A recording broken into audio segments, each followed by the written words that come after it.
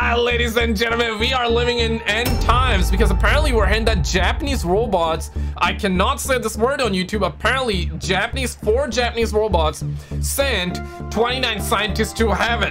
This is like one of those kind of moment right now. I want to get into the story. Drop a thumbs up, subscribe if you're brand new, man, because this is insane. Let's roll. Hello there. So a while ago I uploaded a video talking about the allegations made by the conspiracy theorist Linda Moulton Howe on a terrifying incident that took place in a Japanese robotics lab where 4 autonomous robots killed 29 scientists before they could finally shut them down while dismantling them completely. At a top robotics company in Japan this week, 4 robots being developed for military applications killed 29 humans in the lab. And they did it by shooting what he called metal bullets. I didn't know there was any other kind. The scariest part is that lab workers deactivated 2 of the robots, took apart the 3rd. But the 4th robot began restoring itself and somehow connected to an orbiting satellite to download information. Oh shit! Oh shit, bro. Damn. This is like Detroit Become Human. If you had played Detroit Become Human, that's crazy. So you're telling me that the robot came to life and started like downloading data, started connecting to the satellite and started, I mean, like, bro, like, oh shit. That's crazy, bro. About how to rebuild itself even more strongly than before. And this next sentence is a quote. I'm writing this down. I've been doing this for years. This is serious, Linda, but you're never going to hear about this in the news. A lot of viewers were skeptical, while others did not rule out the possibility of this actually happening. So I found this clip from an interview she did after W if you believe it, L if you don't. We have more. We have Elon Musk as well, so let's see. After the fact, where she explains in detail how she got this information and who was the whistleblower that actually conveyed this news to her in the first place. Oh snap. In the clip I'm about to show you, she also talks about how Elon Musk knew about these kinds of experiments and how he warned the world before this incident even happened. July, August of 2017.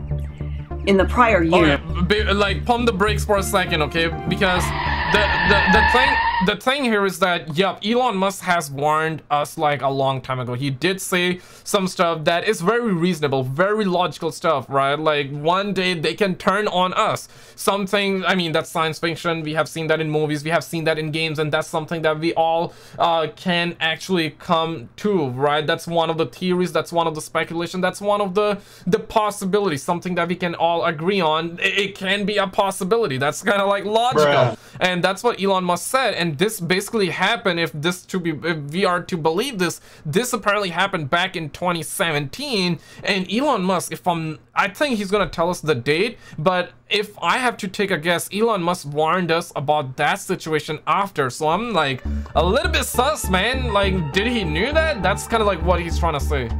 I had been communicating with a Marine who had retired from the Marines but was working special forces.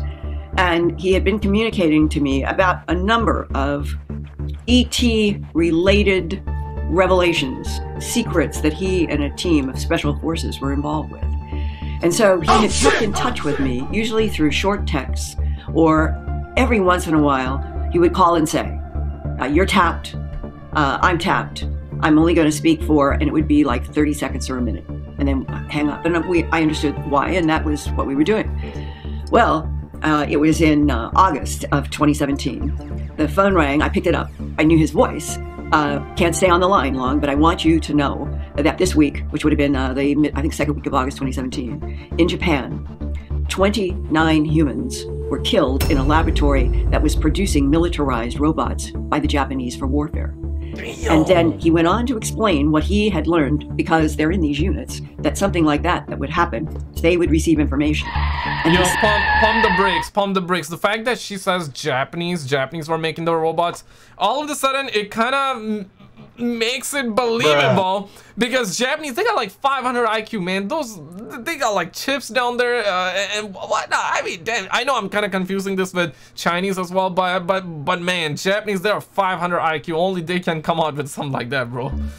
Said that the story was the 4 militarized robots were being made to be autonomous warriors, and that they don't know why, but the 4 rebelled or acted autonomously, and as they acted autonomously, they killed 29 humans in this lab, And whoever was left on the human side began pulling, this is the way he said, they began pulling the robots apart. They got 2 of them completely disassembled. We're working on the 3rd, and then the analysis later was what happened with the 4th. The 4th was communicating with a satellite that they were teaching these militarized robots how to communicate with the satellites to get information on missions. And that the 4th robot was now extending up to the satellite and was searching for information about how to make itself stronger to take on, apparently, the remaining humans.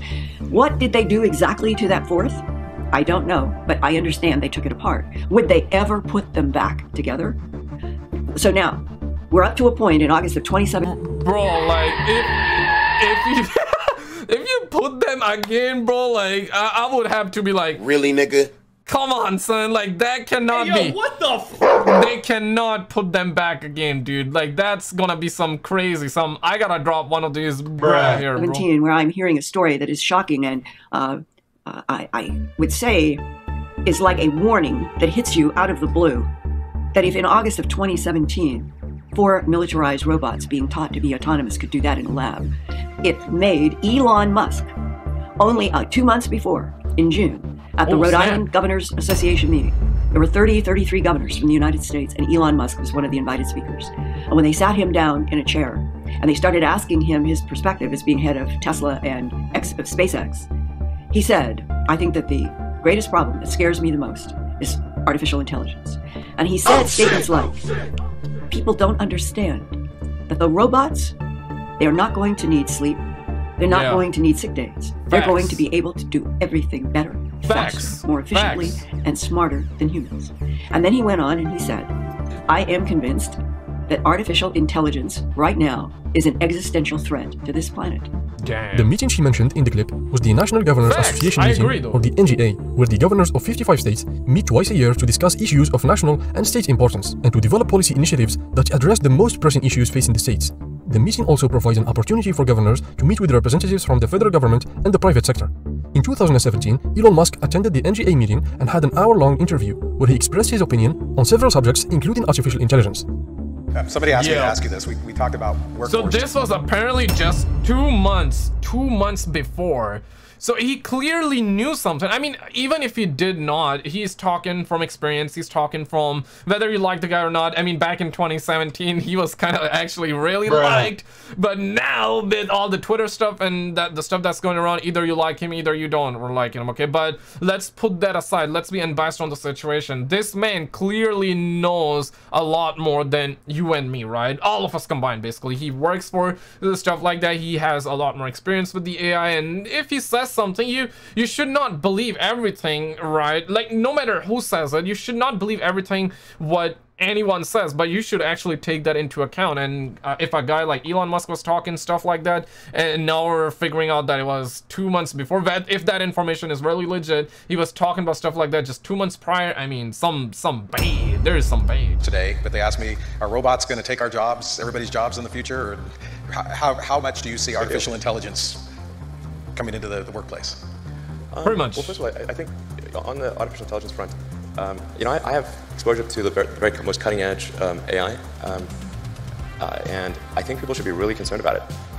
I keep sounding the alarm bell, but you know, until people see like robots going down the street killing people, like they don't know how to react, you know, because it seems so ethereal. I think we should be really concerned about AI, and I think we should. Damn. AI is a rare case where I think we need to be proactive in regulation instead of reactive. Because I think by the time we're reactive in AI regulation, it's too late.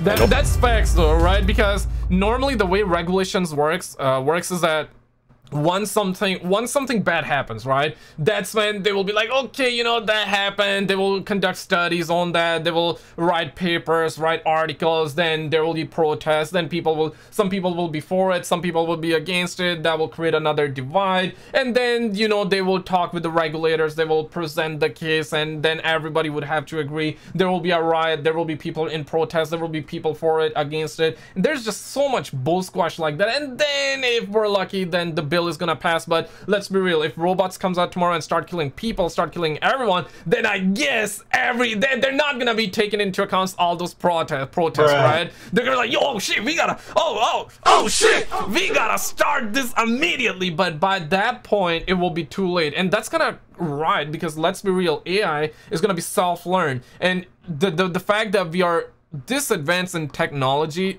this early on, it's like what, 2023 right now, and this was 2017. I'm pretty certain the AI is really advanced. Like, motherfuckers out there making robots and shiza like that. So by the time regulation kicks in, it's gonna be too late if they do not take precaution measures right now. Precaution is better than cure. Normally the way regulations are set up is that a whole bunch of bad things happen. There's a public outcry. And then after many years, a regulatory agency is set up to regulate that industry. There's a bunch of... Dude, no cap, I did not... I believe I seen this interview years and years ago, but I was not anticipating that he was basically gonna say what I said. Like, I'm not capping. I'm not Stop capping. The cap. I did not watch this before. I did not. I'm watching it live. Dead ass. Opposition from companies who don't like being told what to do by regulators. Anyway, it takes forever. That in the past has been bad, but not something which represented a fundamental risk to the existence of civilization. AI is a fundamental risk to the existence of human civilization, in a way that car accidents, airplane crashes, faulty drugs, or bad food were not. They were not. Yeah. They were harmful to a set of individuals within society, of course, but they were not harmful to society as a whole. AI is a fundamental existential risk for human civilization, and I don't think people fully appreciate that. It's not fun being regulated. It's not, it can be pretty irksome. But in the car business, we get regulated by Department of Transport, by EPA, and a bunch of others. And there's regulatory agencies in every country. In space, we get regulated by FAA. Damn. But if you ask the average person, hey, do you want to get rid of the FAA and just like take a chance on manufacturers not cutting corners in aircraft because profits were down that quarter? I was like, yeah. Hell no. Oh, hell no. That sounds terrible. So, But ladies and gentlemen, click on this video on the screen. This is some of the craziest video ever. This guy claims that he was in the year 2027 and human civilization was gone. Click on it or click the video on the left, either one, and I will see you right there.